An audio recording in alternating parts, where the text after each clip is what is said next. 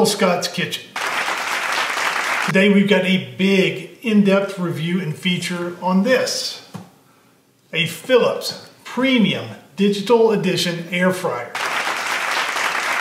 We're going to run through the unit's features, show you how it works, cook some hopefully delicious food, and finally decide if this air fryer deserves a place on your countertop or not.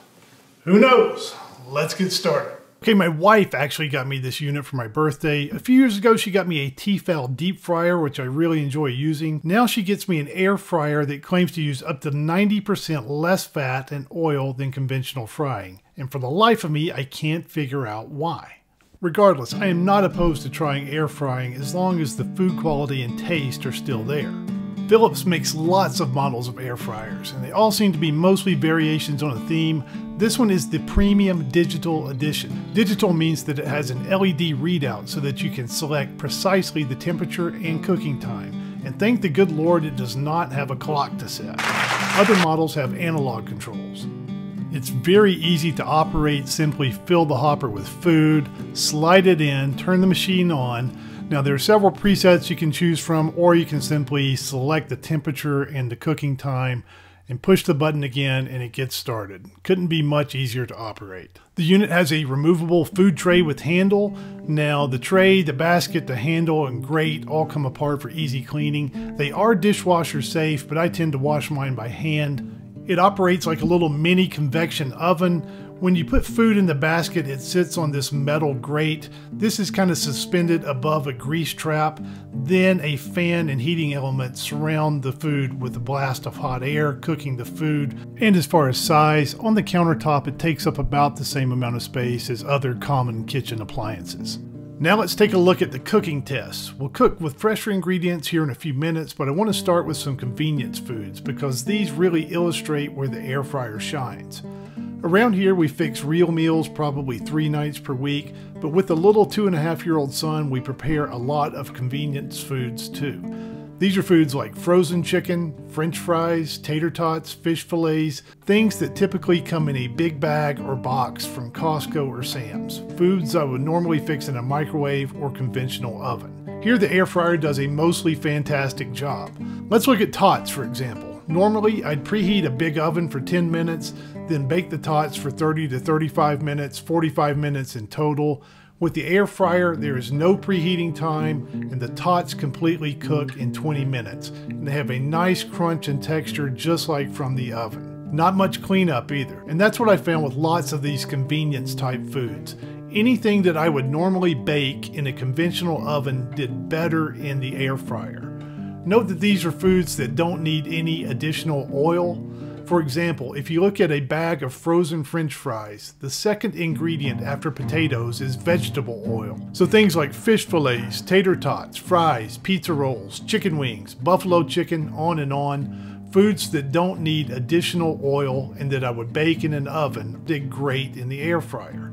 Equal quality with no preheating and less cooking time, not much cleanup either, and that seems better to me. Now, a few of these frozen foods didn't work quite so well, and those tended to be the ones that had a lot of breading or where I really needed to add some extra oil. With some foods, it can go either way and there's no clear winner. It's just a matter of personal preference. For example, with these chicken nuggets, normally these would take 2 minutes or so in the microwave, but they come out soggy. 8 minutes or so if I pan fry them, but they're pretty greasy.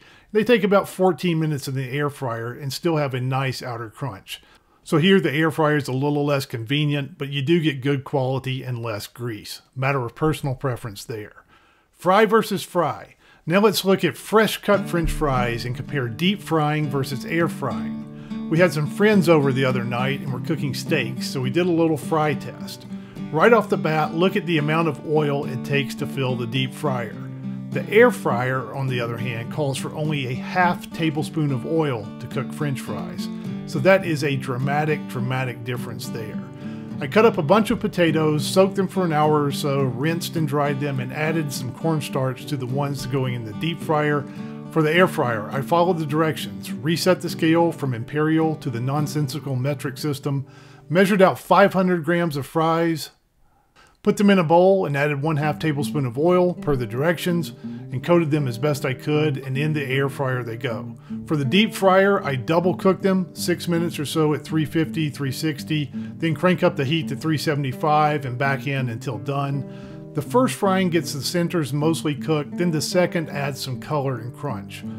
So how'd the fresh French fries turn out? Out of 4 of us, we all thought both batches were good, but here the deep fried were better. They had a much better interior texture, and the outside of the fry had a little bit of crunch.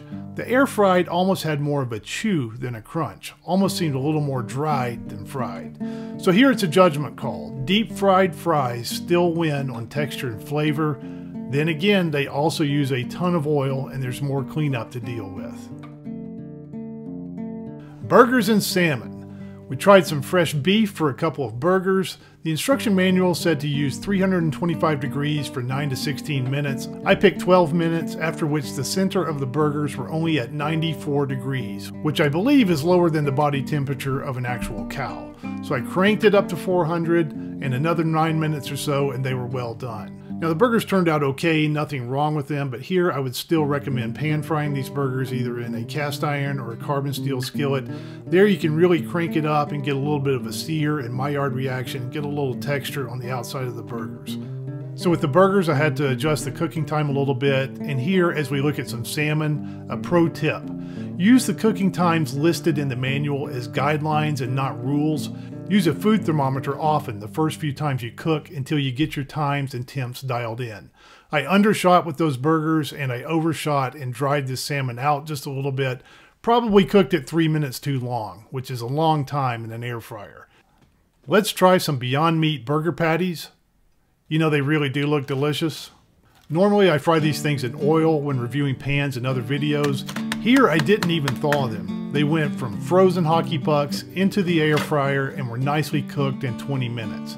Now the directions say to bring the patties up to an internal temp of 165, which apparently kills any bacteria, but unfortunately not the flavor. I find a drop or two of salsa really helps. While these fake meat patties aren't my favorite food, on a relative basis they actually turned out much better and significantly less greasy by using the air fryer. Now let's finish up the cooking test with some actual cooking. I made up a little rub with olive oil, fresh garlic, rosemary, and thyme, and some salt and pepper. Rubbed that all over a couple of boneless, skinless chicken breasts and cooked them up. They fully cooked in less than 20 minutes. I thought they turned out really nicely, great flavor and not dried out at all. Now, even though we cooked these in an air fryer, they turned out a little closer to baked chicken than fried chicken. But hey, that's okay. Baked chicken is delicious too.